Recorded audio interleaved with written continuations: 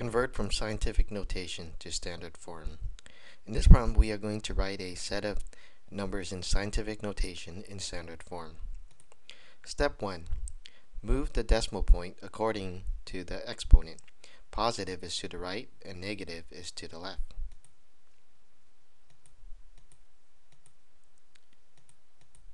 So in this case, we have 8.971 times 10 to the fourth power.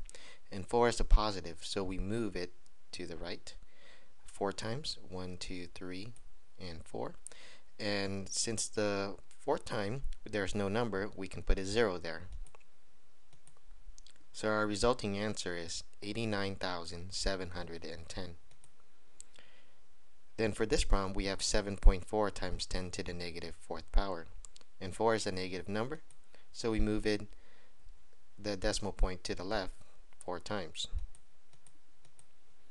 And the spaces without numbers, we simply replace them with zeros. And our resulting answer is 0.00074.